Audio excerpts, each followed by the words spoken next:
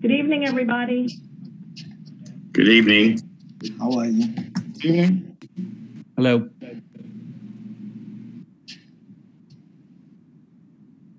Okay, so we've got the meeting started. Rochelle, the next thing on the agenda is the roll call, if you would, please.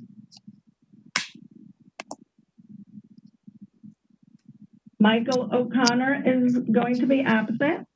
Vlad Dumitrescu. Here. Robert Cohen. Here. Alexander Candia. Here. Garland Williams. Here. Rochelle, did we hear anything from either Ronald Evans or Carol Fredericks, our two alternates? Yes, I heard from Carol Fredericks. She said that she was going to be joining the meeting. I emailed her again today and left her voicemail. I don't see her on. Okay, anything from Ronald Evans? Nothing, no. Okay. All right, if either of them connect after we start, we can promote them. So help me, I'll try to keep an eye on the attendee list and we'll promote if somebody shows up afterwards. Okay, great. Next on the agenda is the approval of the agenda. Anthea, is there any changes to the two quasi-judicial items we have? There are no proposed changes to the agenda. Great. And then as a reminder, chairs can't make a motion without passing the gavel, so we need someone other than our chair, Mr. Garland, to make a motion to go ahead and approve that agenda. So moved. Great. And that was Mr. Cohen, Rochelle? Yeah. We have a second? Yes. Second. Second it. Great. And I think we had Mr. Candia. A second there. That's correct. Great. And then this can just be, everybody can just say aye if you're in approval of the agenda. Aye. Aye. Aye. Great. Thank you, everybody. Next item on there is approval of minutes. There's minutes from February 4th draft. Are there anybody have any proposed changes to those? No. No. Same thing. You just need a motion with the second for approval. So moved. I second it. Mr. Williams, Garland, you can't motion or second. You're the one in charge of everybody. So I'll second. Great. So we had the same first and second on that, Rochelle. And this can be, again, just everyone in favor, just give us an aye. Aye. Aye. Aye. Great. Thank you, everybody. Rochelle, do we have any general public comments for non-agenda items? We do not. Okay. Mr. Williams, do you have the quasi-judicial rules, the little blurb that we read with you? I'm sorry, I asked earlier, I do not have that in front. Do you mind standing in front of me? Garland, Diane sent you an email. I don't know if you're able to access it now. No, okay, let me look. Yeah, okay. I can do it. Hold on. Okay.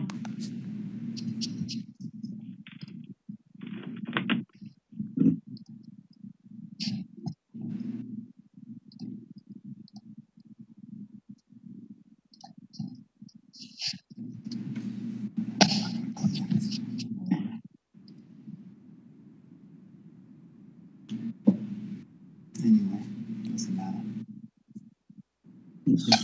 So I can connect those successful. Maybe they're connected to something else? Yeah, maybe. Doesn't. I need to extend this time. Okay, let me see if it's connected to the right. Well, it could be. It says it's out of range. So. I'm sorry. I do not see it here. I'm so sorry.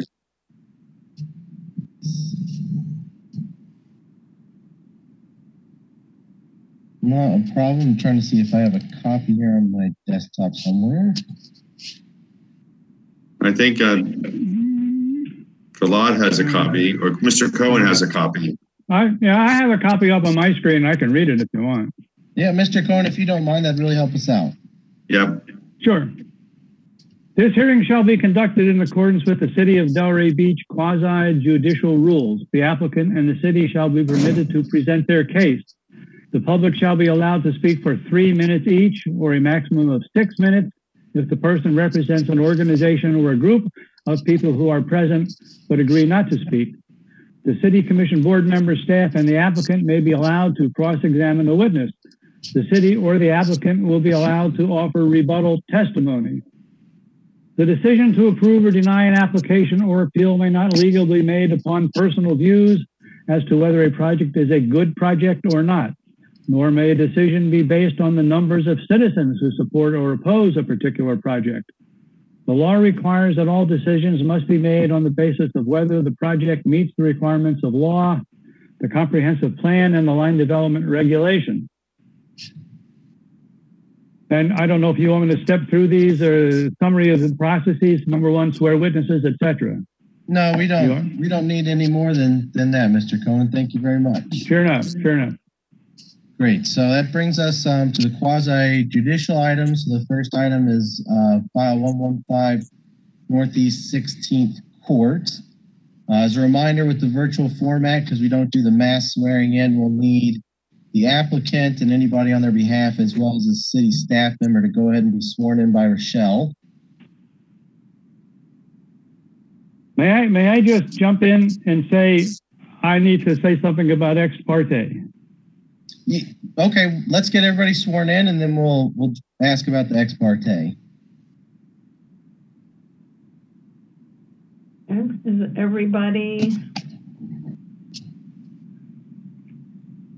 Okay. I have Ron Brito, and I have Kenneth Bello, and the D family. Mr. Charles. Mrs. D. Sorry. And Brian. Right? Okay, please raise your right hand. Mr. Bello, I don't see your video's not on.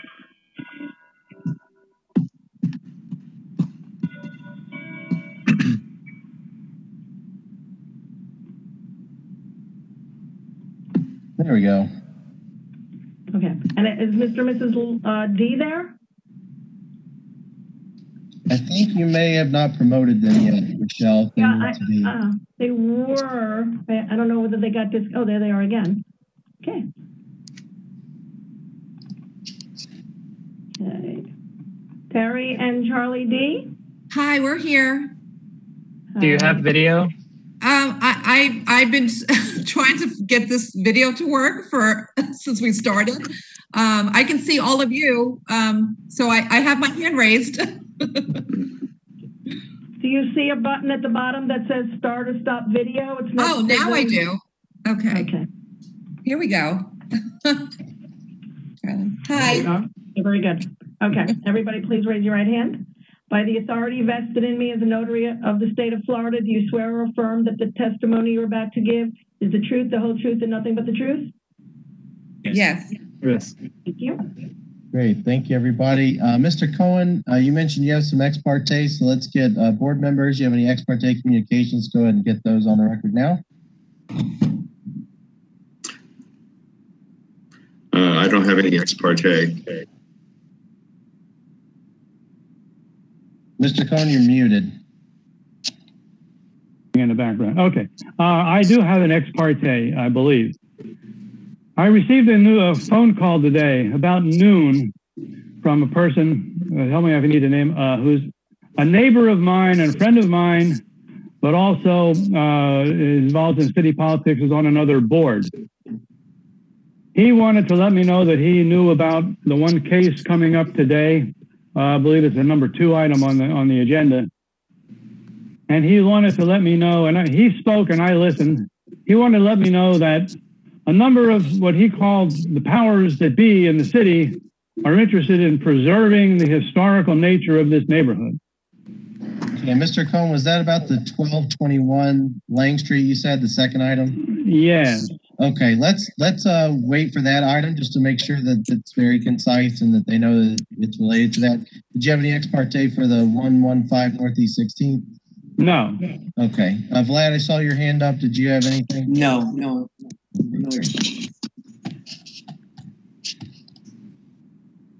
All right, so we've addressed the ex parte. And Thea, I think you said you're taking over since, or I see Brian's actually on this. Brian, are you the... I am the presenter, if it's possible to get the ball. So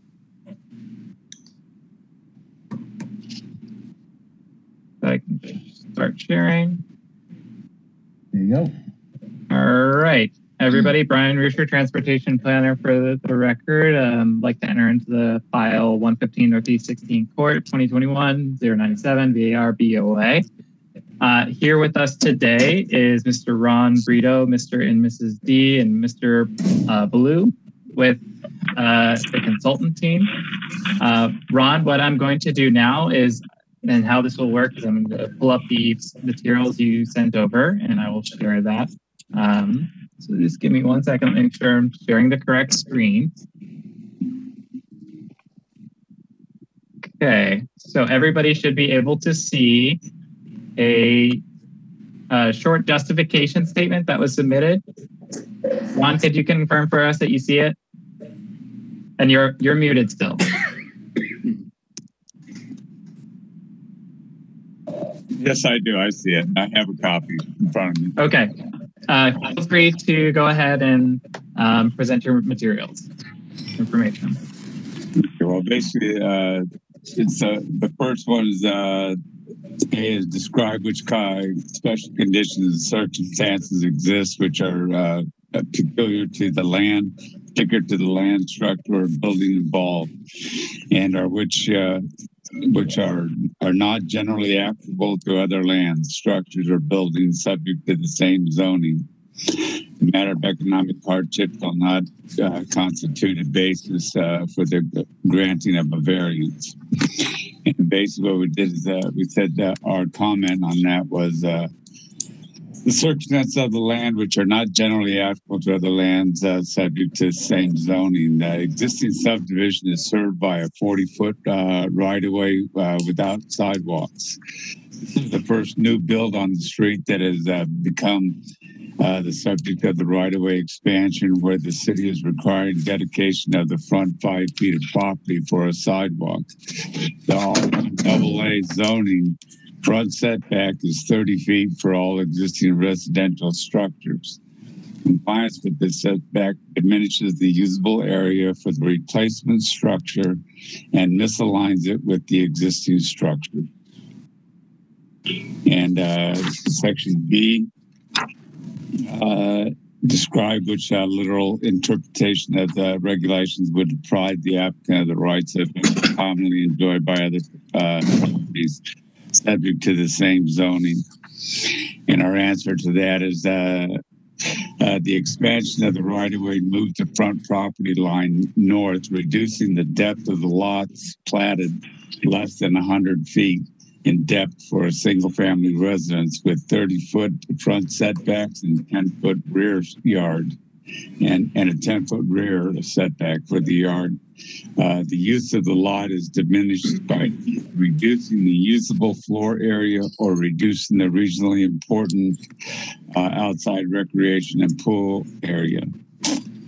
The next is section C, explain the special conditions and circumstances that have not resulted from the actions of the applicant.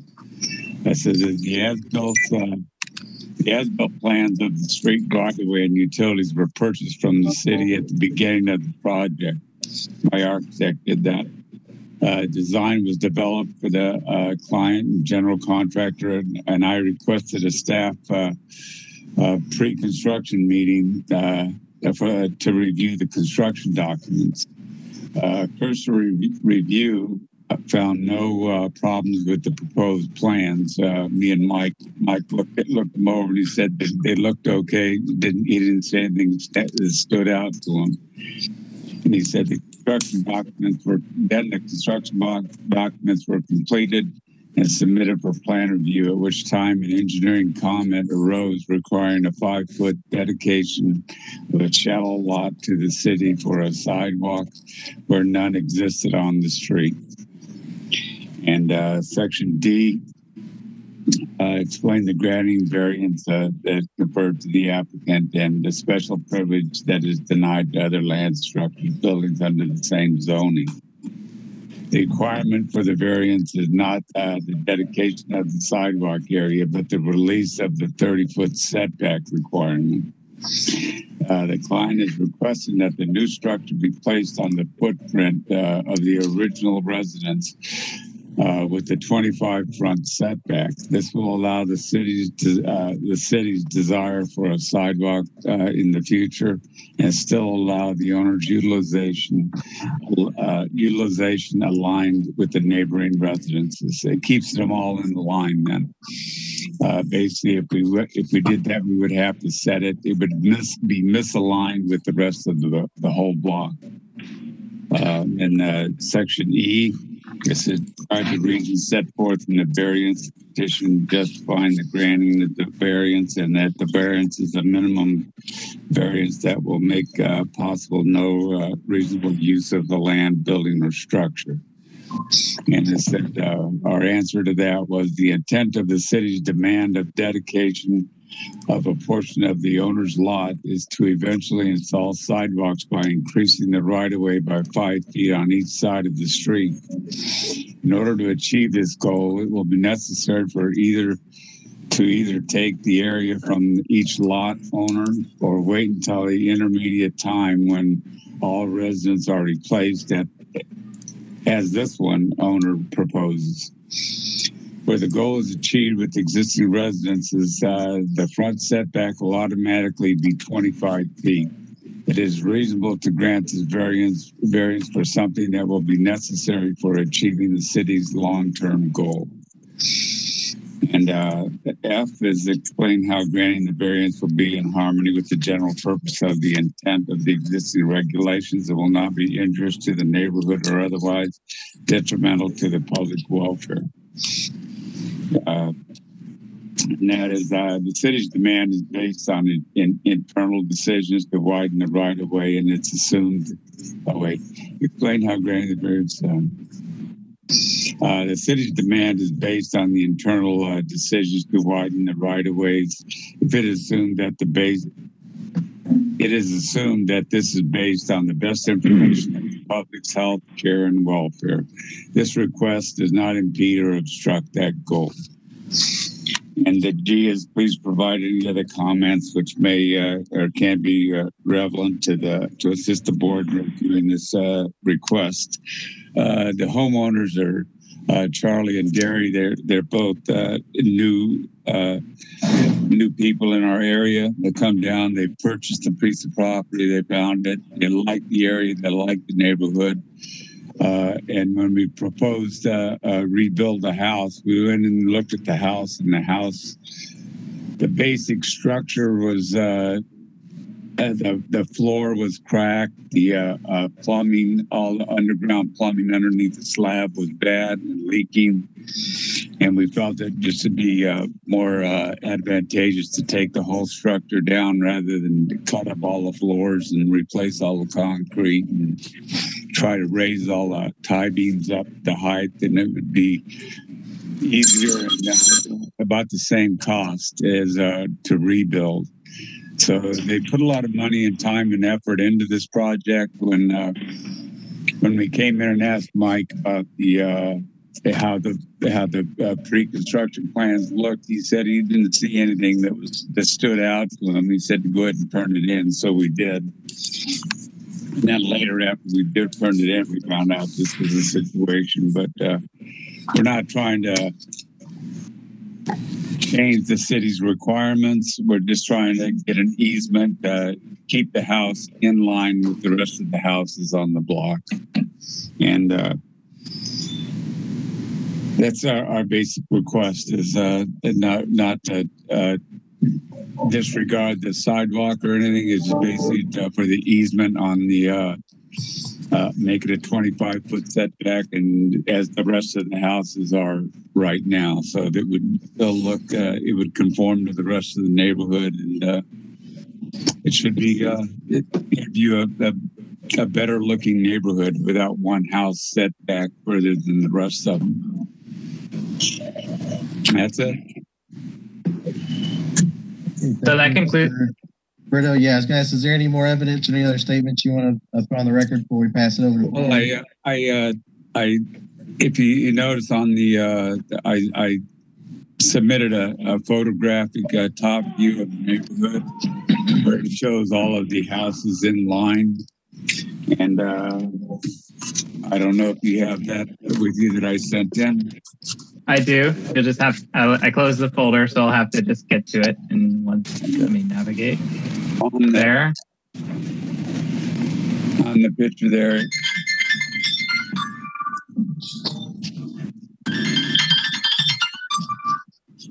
Apologize.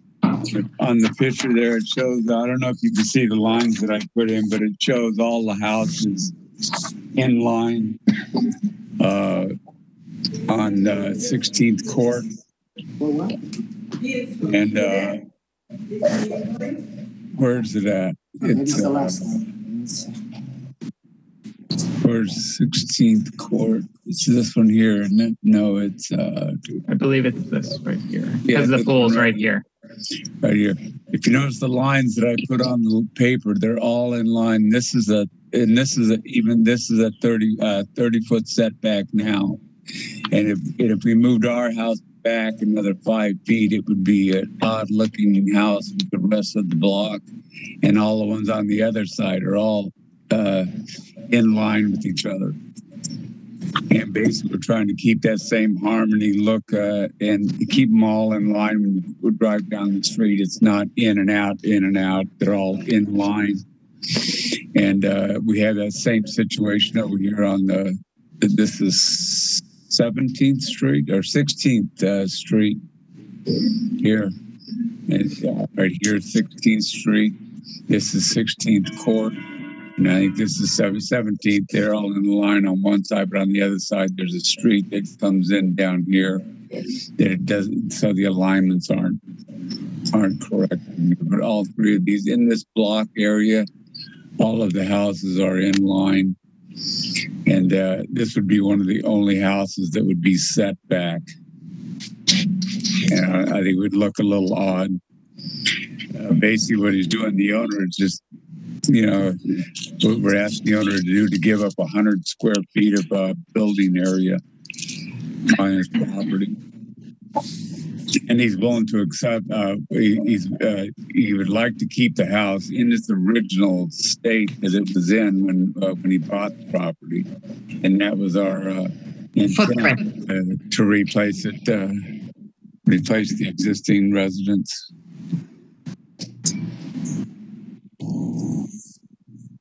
Okay, anything else, Mr. Brito? Ken, would you want to say anything?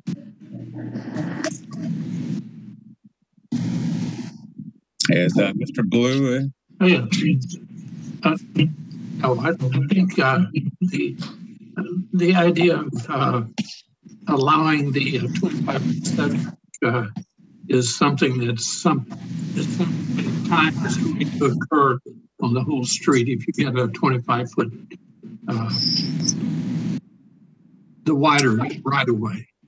So 25 feet will be consistent all through the street. Yeah, it would be conducive with the rest of the neighborhood. It would keep everything in line, and not, we're not opposing the sidewalk. The sidewalk is fine. We'll keep the sidewalk. We would just like to keep the alignment of the house the same.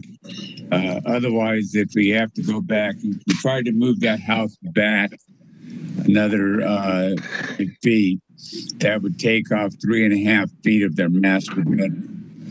And they're not willing, and that would be a deal breaker on the whole house, on the whole project. So they're speculating whether or not to even build or not, depending on your on the outcome of the setback.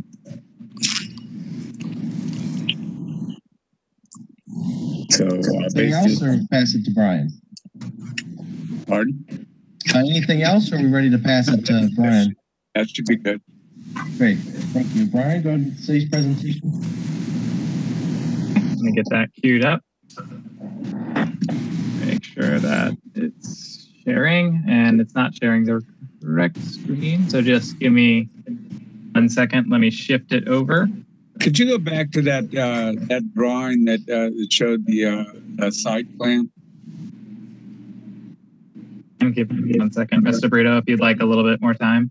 Yeah, just to go over that site plan real quick.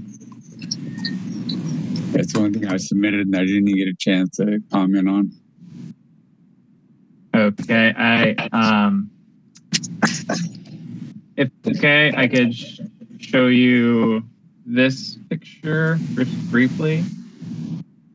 Brian, if the site plan's in your presentation, yes, I'm getting to that right now. Right there. This was our this was the property line before. Basically, this would be the new sidewalk here, coming straight through. And basically, I didn't go right to the bare maximum of the 10 foot. We set it back 11 feet. So there'd be a little extra space in there. But if we was to go back 5 feet, it would take 3.5 feet off the master bedroom back here. And that would just, it just spoils the whole plan, the whole interior renovation. But this would all stay in line with the rest of the houses here. The driveway would just, the sidewalk would just be going through the sidewalk would start right here and go straight through. But that's the whole difference. This is the 25-foot setback. Now the property line used to be right there. The property line now would be back to here.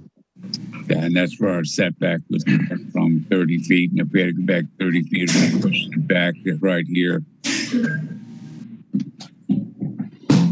I don't see it be detrimental to the neighborhood. And I think we try to keep the same look throughout. So that's all I wanted to point out. Okay, so thank you. All right, thank you, sir.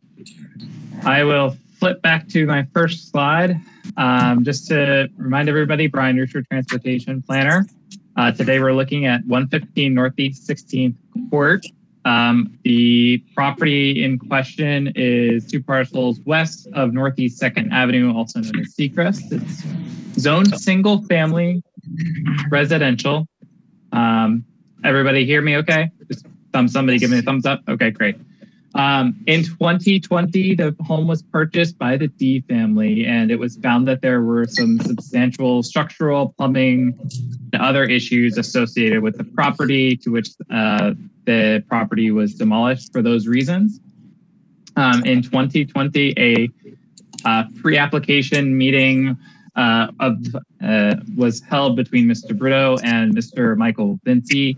I don't have those specific dates. There's no official record of that meeting being held, but Mr. Vinci meets with lots of people, and he typically only looks within property lines. He doesn't look at the right-of-way dedications that are associated with it. So that's likely one of the reasons why this wasn't found in the pre-application meeting. So when a new building permit, a request for a new construction came in, that goes across city departments. And that also triggered a right-of-way dedication requirement and construction of a sidewalk requirement. So what does that mean? So when you request a 5-foot dedication of right-of-way, that would take 5 feet of property from a residence or be dedicated for a residence to the public for the use of the public rights of way. What's held in the public right-of-way is sidewalks, city drainage for the street via swale, stormwater, utilities, and many other things are placed within the public right-of-way. But what happens when you dedicate that 5 feet of right of way, your setback then moves back 5 feet because your property line is moving 5 feet. So as Mr. Brito stated in his case, because this was a full demolition, this essentially triggered the requirements. Well, we have many requirements for when a right of way that is dedicated, but new construction is one of them. Other typical requirements are when you're adding more than 25% gross square feet. So this is something that the city does very frequently. We've been requesting right of ways for some time, but for this particular case has to deal with a demolition and then a rebuild. And because the property line is potentially moving back, the developable area would be impacted, meaning where the building would fall. As you can see, the proposed property line, these are, approximations, would move back about 5 feet. And the proposed setback would then have to be located into where the homes was originally planned.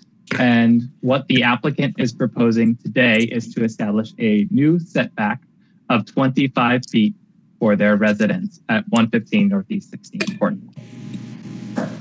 As Mr. Brito stated, this is a very scientific way of illustrating the alignment of the homes on the 115 Northeast 16th Court.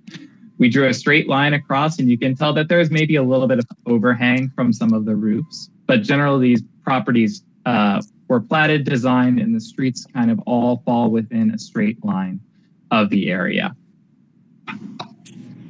This was a picture of a street view of the property from May 2011. The home was still constructed at this point. As it stands, the lot is currently vacant. There is no structure that's located at this property. So what is before you today is a request for a variance. This is typically, there are 6 conditions that must be found, 6 findings, I should say. They're located on the screen. They're also located on the staff report. I'm not going to read to them all of you. Mr. Brito did a thorough overview of the 6 findings. I will go into just a minimal amount of the staff report with you. So the applicant has a piece of land which is applicable, and that requirement is applicable across all of the zoning districts. Everybody in the city needs to meet the requirement for providing a dedication when it comes across. Generally, parcels in single-family residential zoning districts meet the minimum lot requirements based on the LDRs. The R1AA zoning requires a 30-foot setback. So that is something to consider. Typically, we get these right-of-way dedications from property owners when they're doing a 25% expansion to their property, not when there's been a full demolition and a new construction. So that is something that's unique to this property, is that it's a little bit different from how we typically go about getting our dedications. The special conditions and circumstances, the new residential structure, it's required at time of permitting. I think there is a case to be made for the process that this went through, and went through the city. As the applicant stated, they're willing to construct the sidewalk, and the home would be placed along the same location. So not much would change necessarily for this property. It's just that the applicant has obviously demonstrated that the case that is being made here to the board. The applicant seeks relief through a variance which would provide them with a setback of less than that of the other properties. That would be unique. However, when a dedication would come across in this neighborhood, we typically would get that dedication and those homes would remain in the same place and the setbacks would then not be modified anyway. It's just that this circumstance is that it's an entirely new build. So that's, again, what makes this case peculiar for the board to consider. The last, I believe, 2 items, the setbacks required for this property are located in table 434K, which includes the 34th setback. The applicant's request is obviously to set the building 25 foot back. There are other conditions which are peculiar to this. Of note, the 10-foot general utility easement in the back of the property, which could impact other things and uses of the property. And then the request for the variance will not be injurious to the neighborhood, otherwise detrimental to the public welfare. The resulting of this would generally not be injurious to the neighborhood, as has been demonstrated by the applicant. Placing a home where a home once was, building a sidewalk within the community generally would not be injurious. It's just that when the precedent the board has to consider is when a demolishment of a single family home occurs in this zoning district, and the implications of if there is a full demolishment building permit, and then the conditions similar to what the applicant has put forward. And I do have a options for board motion, but I believe that because this is a quasi-judicial item, we will need to have a quick break. Mr. Bennett, is that correct? Yeah, just a reminder for the board with the virtual format, we take a 5-minute break after the 2 presentations to allow the public to leave a voicemail. The voicemail message indicates that they are confirming that they were sworn in. So at this time, unless Brian, you have any more information to add? I do have a quick clarification for the record. In the board report, staff board report, the finding C noted that it would be by finding the request is consistent for a motion of denial.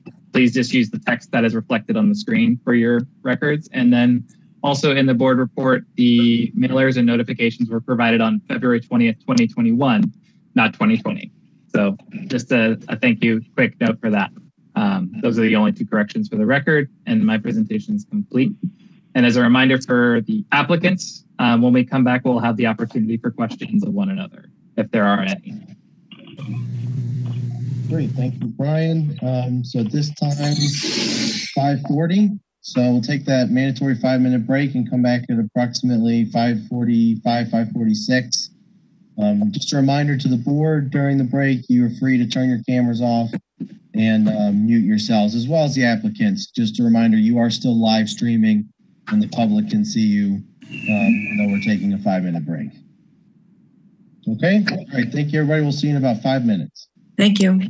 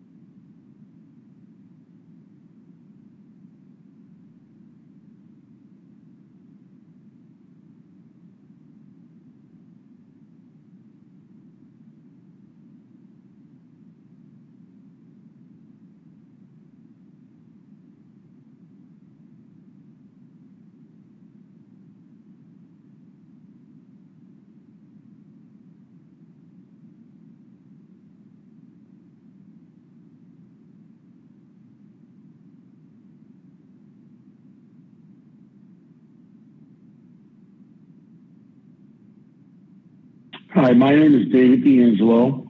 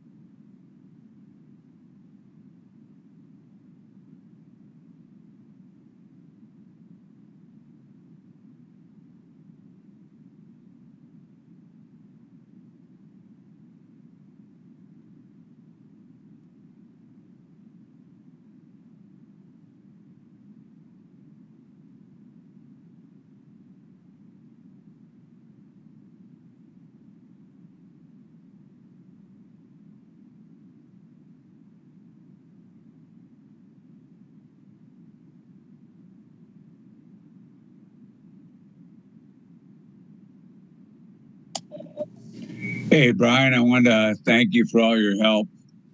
That's okay, Ron.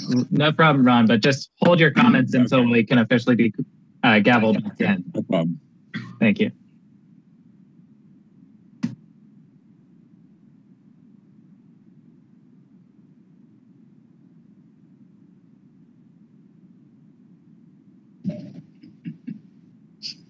All right, board, we have taken our 5-minute break, but we're having an issue I'm helping Rochelle with voicemails briefly, just to make sure that we're going to listen to them all. So if you'll just give us maybe another 2 or 3 minutes, we'll be able to proceed with the public comment.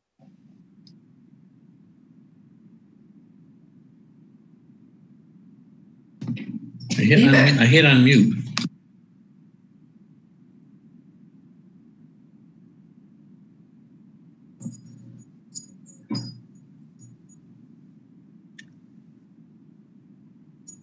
I can't hear.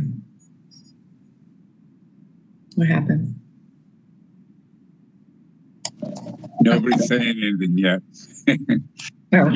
We're in a brief recess. We have to check the voicemails and make sure that they're applicable to this item. So just give us a few more minutes. Okay.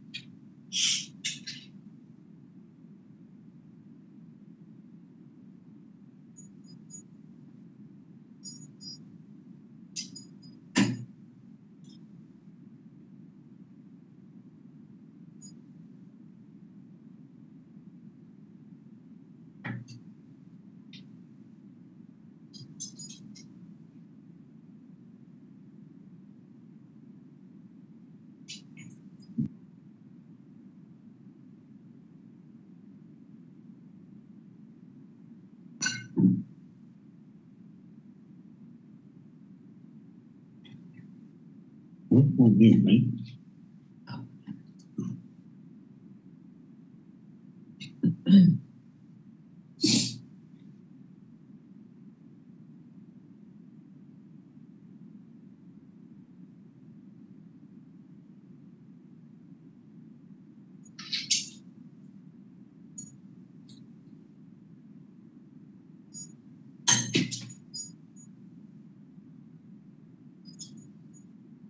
Yeah.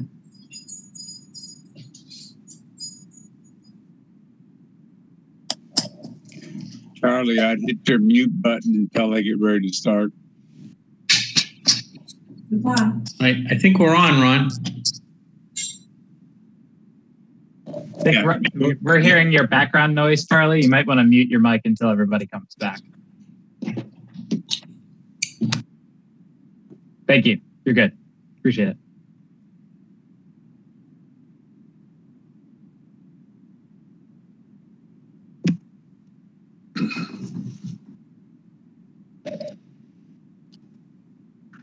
Okay, sorry about that, everybody. Rochelle had some voicemails that came in before the meeting, and the only way she can listen to them is if she plays them for the public. So we just wanted to make sure what item they were for. So I was helping her with IT to figure that out. So we are ready to resume. I think we're missing Vlad.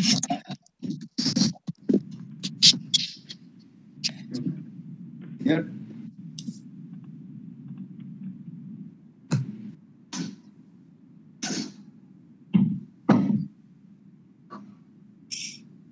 There we go. Perfect. Rochelle, do we have any public comment for this item? There are no public comments for this item. Okay, great.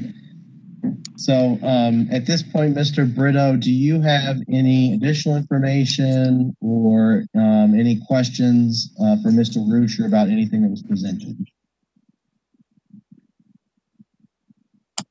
No further questions at all. Just that I think this would be, I don't think it would be detrimental to the neighborhood at all. It would conform back to its original status as where the house was to begin with. And it'd be a little, if any kind of a minor adjustment in the neighborhood. Other than that, just the presentation would be a lot better. The new house there.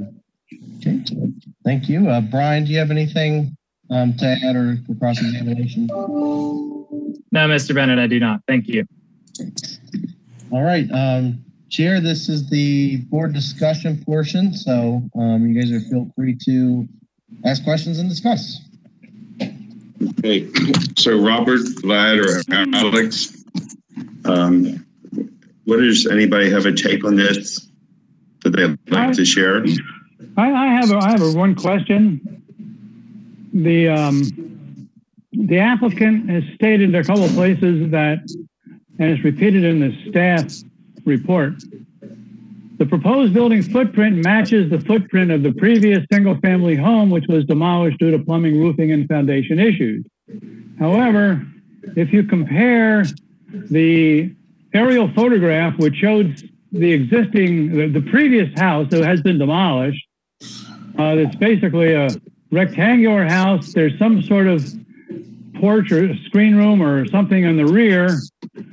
But if you compare that to the site plan is not a rectangular house. It's certainly much different in appearance. And I don't know how important they're relying on the statement that they're building a new house on the same footprint when in fact the drawings don't show that that's the case.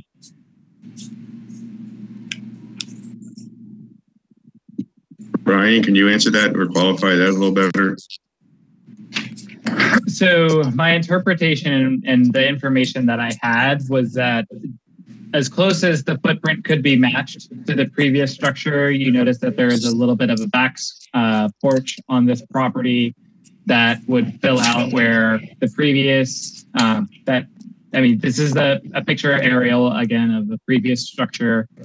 It doesn't exactly match the building footprint per se. I believe what they were trying to say and what is being said in the staff report, and I'll let Mr. Brito and his architect confirm, is that as close as it can match to the footprint of the prior building with some minor modifications to where maybe the front porch, as you mentioned, Mr. Cohen, and maybe the back is slightly modified. It's fairly close. It might not be an exact piece, but I think the important thing that they really wanted for discussion, while taking your note into consideration, was the front setback.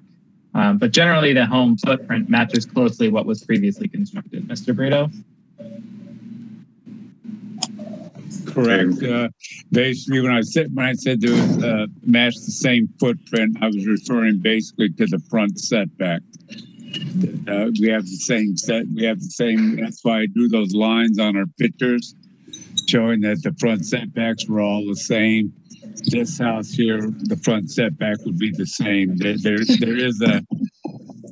It'd be kind of funny just to build the same exact house in the same exact footprint, and they want to enlarge it a little bit so that the back section of the house here has been enlarged.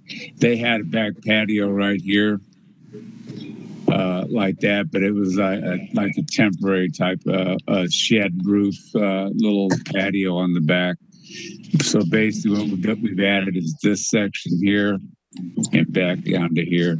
This is the only difference that would be from the original footprint.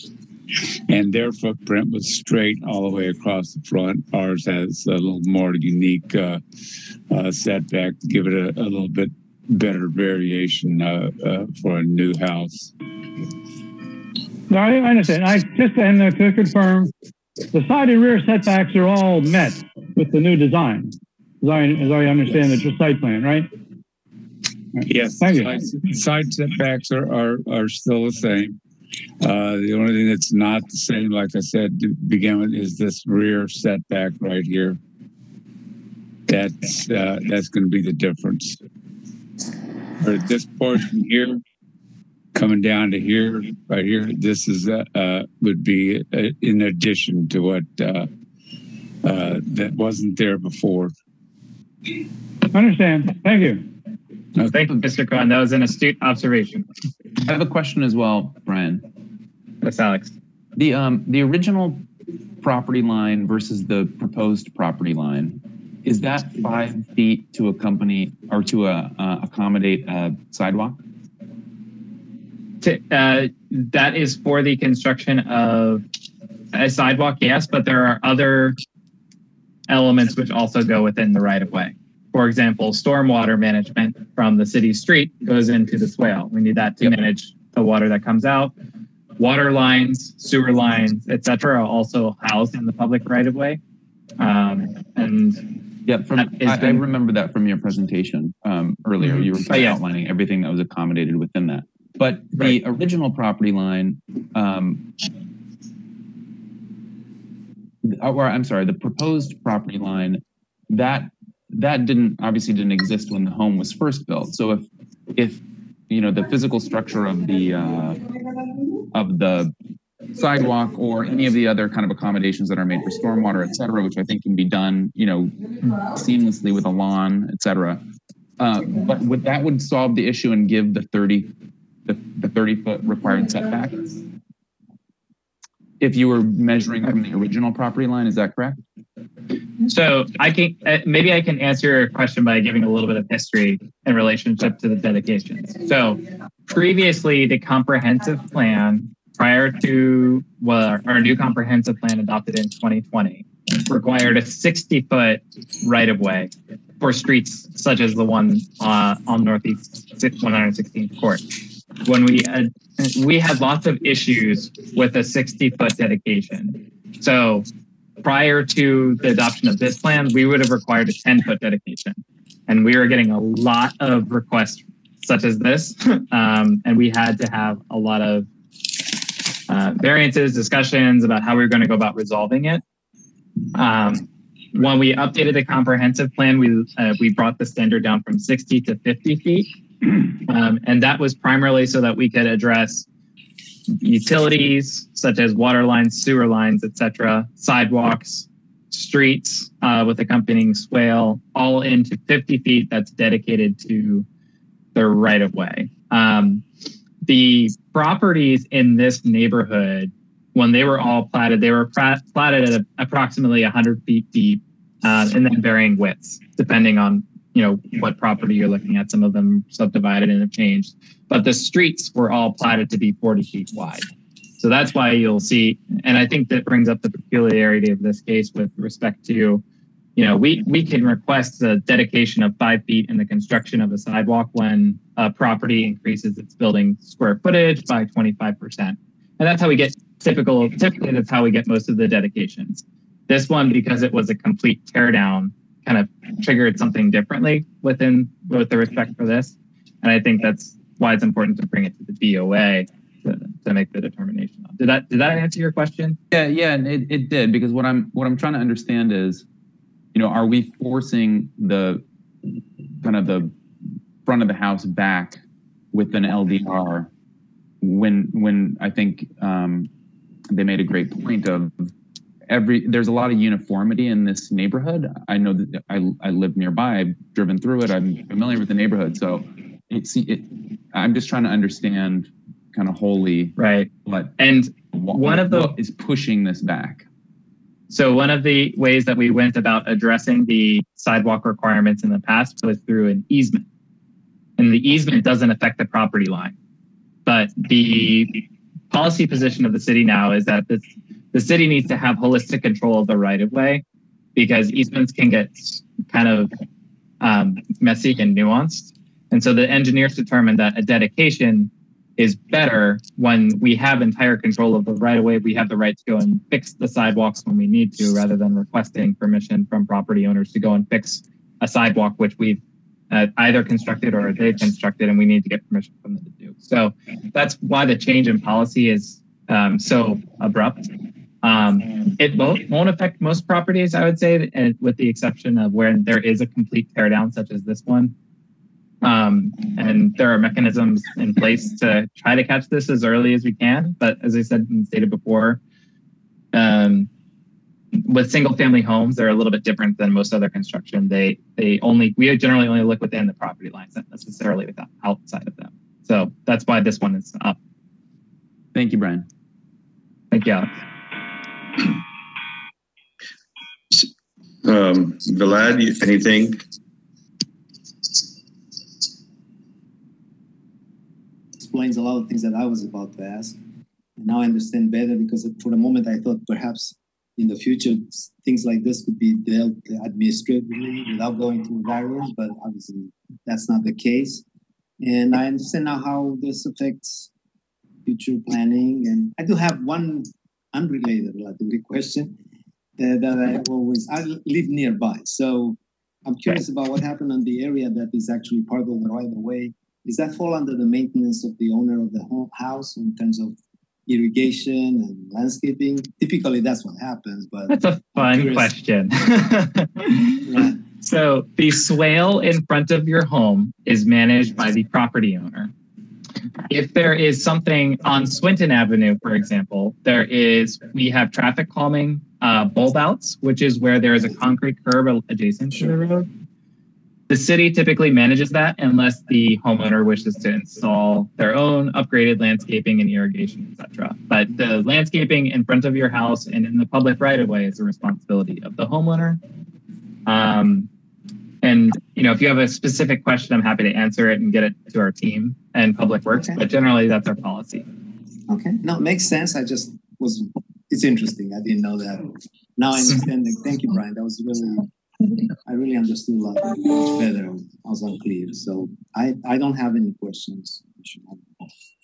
I'm ready to vote on it. Yeah, it's it's a pretty straightforward for most of it, and the adoption of the plan today. If they had this house was taken down. What date was this house taken down? Mr. Brito, you're muted, but could you answer that for us? I believe you have the date. Last year. Oh, August, wasn't it? August of last year. Okay. So then really the new changes were coming about, but they really weren't solid in anybody's mind per se, for the most part. Is that correct, Brian? Yeah, basically when I went into the city to do our pre-construction meeting, there were no notices and stuff on there about the right of way. And then about a month and a half later, when we came in and started knew that we'd have to go in for the right of way, I went in there and they had notices on the counter out there about the right of way, which would have been really advantageous to us if we would have seen one of those when we first went in for that pre-construction meeting. But I understand it's just getting off the ground, and you're trying to push that right away. And I wish we'd have known about it ahead of time. We could have adjusted the house accordingly then. All right. Well, this is kind of tough, but it's really not tough in some ways. And the rest of the street, as far as the sidewalks being installed, how will the rest of the street be part of that in the future? Is there a deadline for the rest of the neighbors to put in sidewalks there? I'll answer that if that's okay. Most of the time when we install sidewalks, there is either a long corridor where the right-of-way is already established. So for example, Swinton Avenue South, we just completed sidewalks from Southwest 2nd Avenue to Southwest 10th Avenue. The right-of-way there was already established, and we were able to get transportation alternatives fundings from the Palm Beach TPA to assist the city and develop a comprehensive sidewalk network, sidewalks on both sides of the road. We're putting in lighting. Where there are single-family homes and areas which were platted in varying widths. So, for example, this area was platted with a 40-foot right-of-way. It takes time. And as properties redevelop and as properties either add on to their building footprint or they take certain actions, there's a specific number of them in the code, but generally we get them when the buildings are added onto. That's when the city requires the installation of a sidewalk in front of their property, but that property is then dedicated to the city to maintain. So when the sidewalk's constructed and dedicated and whatnot, the city will take on the ownership of that sidewalk, even if it's just in front of one house. Okay. So at this point, it'll be a freestanding, because I think the house to the right was not, the sidewalk's not there yet either. Correct. The corner house. Okay. Okay. Well, is there any other comments, suggestions from my members of the Board of Adjustments? No. I believe we now have the three options. Is that correct, William, that we should read aloud?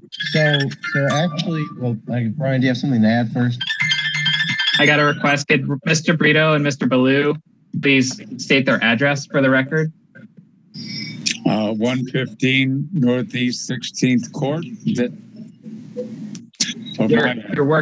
Your work address would suffice. 2559 Webb Avenue, Suite number 2, Delray Beach, Florida 33444. Mr. Ballou, are you still connected? You're muted, sir.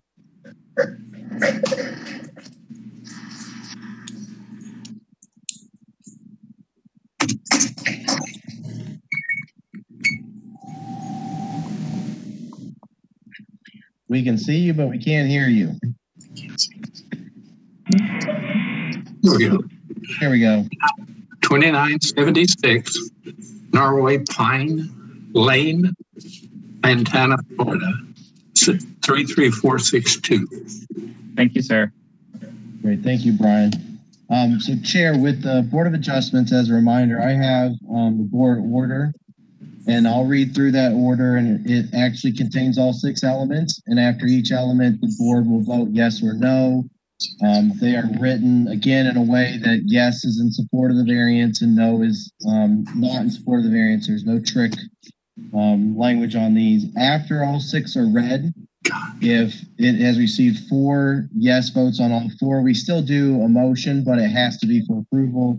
If for any reason one of the 6 elements does not receive 4 positive votes, then we still can't do a motion, but it has to be for denial based upon the way the board voted on the elements. So I can begin that process, but before I do, I just want to talk briefly, Mr. Brito and the D's. Our regulations require you to obtain 4 yes votes. On a normal board evening, or typically we have 5 members, so you need 4 out of 5. Tonight, unfortunately, we only have 4 members. So in order for your variance to pass, all 4 of the board members that are present have to vote yes on all 6 of the elements. Historically, when we're in this situation, if you would prefer to wait for another meeting so that you can have 5 members, so that you could still have 4 yeses with a no instead of needing all 4 yeses, we are typically happy to accommodate that. So at this point, it's up to you guys. If you want us to proceed, we can do that, but know that all 4 members that are present have to vote yes. There's no wiggle room there. If you'd prefer to wait until we have a full board of 5, we're happy to accommodate that. So it's up to you if you'd like us to go ahead and begin the voting process, or if you'd like to wait for the next meeting in which we have 5 members. We would like a vote. Okay, great. All right, so board members, again, I'm going to begin reading the order. After each element, I'll ask you, we don't do a roll call anymore, so you can just all just say yes or no out loud. So this is the City of Delray Beach Board of Adjustment final order for petition 2021-097-VAR-BOA for the property at 115 Northeast 16th Court for the March 4th, 2021 meeting.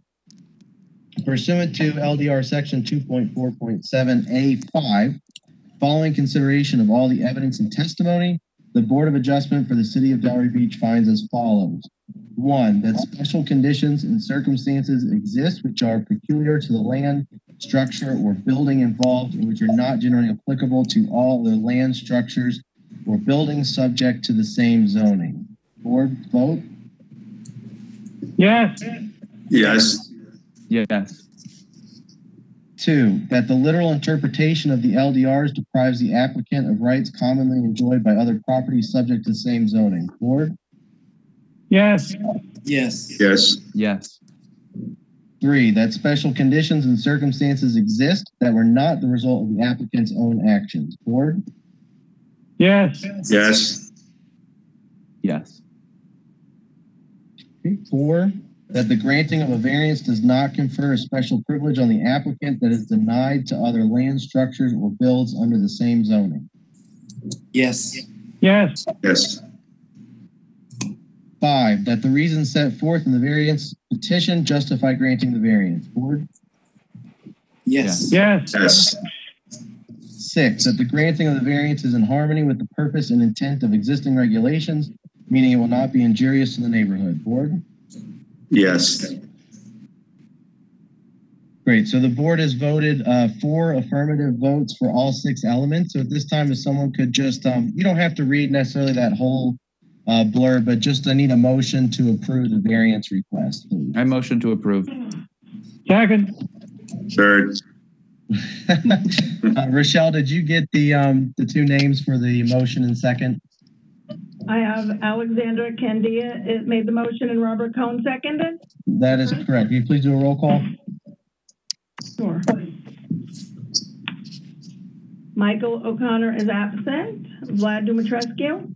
Yes. Robert Cohen. Yes. Alexandra Candia. Yes. Roland Williams. Yes. Great. Congratulations, Mr. and Mrs. D. Your variance has been approved. Thank you very much. Good luck with it. Thank you. It's going to look very pretty there. Thank you all. Who can I pass the ball back to? I believe Anthea is going to be presenting the next item. I got it. I'll do that. Get off now? Yeah. Yes. Mr. Mrs. D, Ms. Brito, thank you all for your time tonight. We appreciate you and your efforts. Good night. Best of luck. Thank you. Hello. Hello, Anthea. Rochelle, if you can If you can just pass the ball actually to the podium for Gary Eliopoulos, he'll have the first part of the presentation. But good evening, Anthea Janiotis, Development Services Director for the record. The next item is 1221 Lang Street, which is consideration of several waivers or variances, excuse me, to LDR section 4.4.3F1, which provides the development standards for the adopted beach property owner's design manual through reference. So the requested variances are to certain sections of section 1, which is the district regulations and incentives section, and they relate mostly to building setback and also to maximum lot coverage. And Mr. Eliopoulos is here to give you an overview of the project and I don't think we had him sworn in yet, if I recall. So Rochelle, we may need to swear in our applicants here. William, do you need to review my in parte situation or not? Yeah, let Rochelle get everybody sworn in, and then we'll take care of the ex parte communication. Okay. I see Gary Eliopoulos. Are you in there alone, or is Alex with you? Alex is with me. Okay, so I need both of you and Max Weinberg. Here. Okay. All three of you, can you please raise your right hand? By the authority vested in me as a notary of the state of Florida, do you swear or affirm that the testimony you're about to give is the truth, the whole truth, and nothing but the truth? I do. I do. Thank you. Great, thank you, Rochelle. On the ex parte, I know, Mr. Cohen, you have that the state that you began on the previous item. Just a reminder, especially since you are the final board of decision making, the ex parte communications, try to be as detailed as you can, so they need to know, who it was that you spoke with, and then that message or information that was conveyed to you, so that the applicant's rights are all protected in the instance. So we'll start with you because I know you have one. So if you'll just share again, who you spoke with and the content of the conversation. Yes, I said I received a telephone call today. Fortunately, unfortunately, I was in the middle of golf, so I only had a minute or two to speak. So we didn't go into a lot of detail. But Chris Davey, who a lot of people know, is currently on the board of zoning, has been on the board of adjustment. He's my neighbor 2 houses down, as well as a personal friend. So when he called me, I didn't know what he was calling about, whether it was a homeowner association issue, of which I'm a board member there too, or a personal issue. So I listened to him. And he started out saying that, I believe verbatim, he's calling about a case that he knew was up, that he has a friend who's interested in it. And I asked him, I said, well, I don't really want to talk about it. I know that there's 2 cases on the net, and just so he knew what he was talking about, I said, is this the one that has the 1899 survey? He said, yeah, that's the one. I said, well, okay, but I really can't talk about it. And he basically said he wanted to let me know that a number of, I'll call them powers that be in the city, historic preservation concerns, are interested in this neighborhood and other neighborhoods in making sure that they are historically preserved. At which point I said, thank you very much. And my minute's up, and I'll stop the conversation now. Okay, is that the only ex parte communication? I also looked in Google Earth at this neighborhood. Okay, Vlad. Chair, did you have any ex parte communication? I received a text saying we had a meeting tonight and make sure that we gave it good details. And that was it. I said, we always do. I never spoke to Mr. Davey. Okay, so that text message was from Mr. Davey? Yes. Okay, great. And then I believe Alex's last one? No ex parte. Okay, great. All right, Anthea, we're sworn in, we're ex parte. It's, you've got the ball, I hope, but your show. Yeah. Well, this is the applicant's request. So, Mr. Eliopoulos, are you ready to present? Do you need me to step in and help you share the screen, or are you in good shape? Actually, what I'd like to do is request for a deferment. I didn't realize that it wasn't a full board, and as the attorney did explain, you do need a supermajority, which is all 4. So we're requesting that if that's allowed. I just talked to my client, and that's what we prefer to do. Okay. Okay. If I could just make just with Williams, this is a noticed item. And so we do have a quorum to continue the item to a date time certain in order to preserve the notice that's gone out. If that's okay. Yeah, all the attorneys' heads are nodding up and down. So yes, if we can, Thank you. If we can do a continuance to a date certain, Anthea, if you can give us that date, that'd be great. I should be able to give you that date, right? I'm gonna pull up the file to see when your next meeting is. Actually, hold on just a second, everyone. Hang on. What?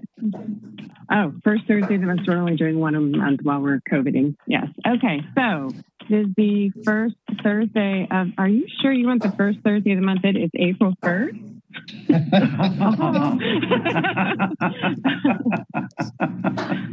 Approved. Just kidding. Yeah. Defer Right. to April 1st. So that's the next date. Is that fine? I assume April 1st. Yeah, sure. Okay.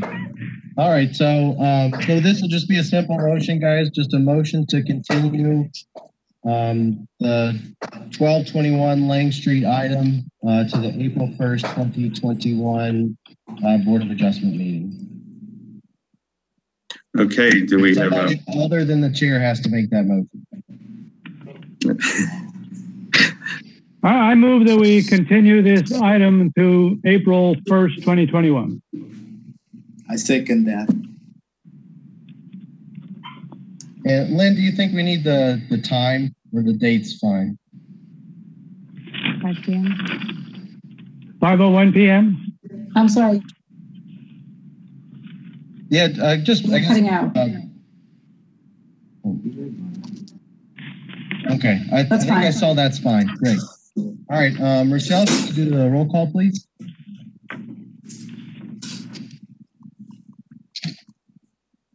Michael O'Connor is absent. Vlad Dumitrescu, Yes. Robert Cohen, Yes. Alexander Kendia, Yes. Carlin Williams. Yes. Great, thank you, Gary and Max. Sorry we didn't have 5 tonight, but we'll look forward to seeing you guys in a month. No problem. Thank you so much, guys. Appreciate it. Just to be clear, we really thought we had 5. So if all of you who are here now can mark your calendars, and then we'll do our best to track down at least one more voting member for the meeting. Thank you all so much for attending, though. We really appreciate it. Oh, you're quite welcome. Okay. Thank you for all the what you do. And Thea, the next thing is comments by staff. Do you have any comments or things? I do not have any specific comments to make, but I'm here to answer any questions if the board has. Or first, you go. You have attorney comments. Excuse me. Comments by board attorney. Nothing from me. Just thank you guys for being here. I know I've had this happen a couple of times where we had 4, and sometimes they go forward like they did, and sometimes they want that extra insurance to have that 5th member. So keep an eye on your city email as well. I know on this item that got postponed, we received a number of letters and emails kind of within the last 12 hours. Those would have been forwarded to you. So just make sure to check that email, because understandably you may not have seen it since they came in so late. But they'll be there for April 1st for certain. So Are you speaking about letters germane to one of these cases that we were received via our city email? I did not get anything. I got an email late today inviting me to join the WebEx, which didn't work. So Rochelle had to send me a second invite on my personal email, and that worked. That's the second time when the invite on my city email did not work. It did not like the email address. They claimed my email address did not match my name as a panelist, and I couldn't log in. So when I got the one on my personal, that worked. But I certainly saw no letters attached to anything today via my city email. Okay, Ken, do me a favor. If you'll do one more step for me, just check something like the spam folder or anything like that. And if you don't have it, try to contact Rochelle and we'll figure out the best manner to get you a copy to make sure that you have it before the April 1st meeting. And Sure. Well, we need to resolve the email issue too. So Rochelle, maybe we can set an appointment up directly with Mr. Cohen and an IT representative and get just a date time to really tackle whatever is preventing this from working. Sure, I'll put in the. That would be great. Thank you so much. Thank you. All right, perfect. So last but not least, we have board comments. So if there's anybody has anything they need to add, questions asked, those types of things, now's the time. You know, it was interesting tonight with the dedication at the new 2020 code for the street widths. So is that street 50 foot is now throughout the city or just certain neighborhoods? So, and to be clear, when it's in, oh, good, Brian, I thought you had left the building because we're all separated. We can't tell who's here still. Great. So I'll let our transportation planner answer these questions. So I'll be happy to shoot this to you in an email or just give it to Rochelle. Maybe she can distribute it. In our comprehensive plan, we have a classification for other local streets. This is consistent with what was in the previous comprehensive plan before, except before it was 60 feet and generally we took easements, which was acceptable, whereas now we're going with 50 feet. And it's different based on different classifications. So an arterial road like US 1 Federal Highway has a greater right-of-way need than a local street like Northeast 115 Northeast 16 Court. So it's different, and I can send you that transportation element, and you'll be able to see why we're doing the right-of-way requests that we're doing. It provides a lot of background and justification for what we're doing and how we're doing it, and some of the planning efforts that are going to go in, where we're going to be expanding and prioritizing sidewalks and bicycle infrastructure as well. Okay. Now that you mentioned, I do have one little thing to add to that, which is interesting. What happened to the one-way streets? Are they also subject to the same possible option? Because technically the paving could be narrower, but not. They're subject to the same criteria set forth in the mobility plan or the mobility element. Okay. Excuse me. Okay. It's just that you are correct. The right-of-way width as a whole is narrower because the pavement's expected to be less than that. I mean, for example, a two-way or one-way, one lane could be 10 to 11 feet wide. A two-way street is typically 10 to 11 feet per lane, so you need more room, and then you also need greater recovery area on the other side too. So there's lots of things that go into it and lots in the calculation. Yeah, no, I wasn't sure if it makes a difference. There are not too many streets like that. Not too many ones. So it's always kind of curious. All right. Yeah, you're lucky. I like one-way streets. Yeah, no, actually works really well. Yeah. I like roundabouts too, but we won't get into that. Except to be careful people coming the other way. And just to thank you all for your time. This actually is the first variance that I was asked to process. I typically don't get variance requests. You won't see me very much. But as a transportation planner, it's important, especially with dealing with right-of-way issues. It's important for me to learn this process and to be a part of the team that's able to bring stuff before you and be in front of you and answer questions. So you have my email, I believe. It's in the staff report. You can send me specific questions if you've got any. Okay, you did a great job for my taking. That was very, very good. Thank you. Thank you, Jared. I'll be glad. And thank you for your time, everyone. Have a good night. Thank you. Good night, everybody. Good night. Signing off.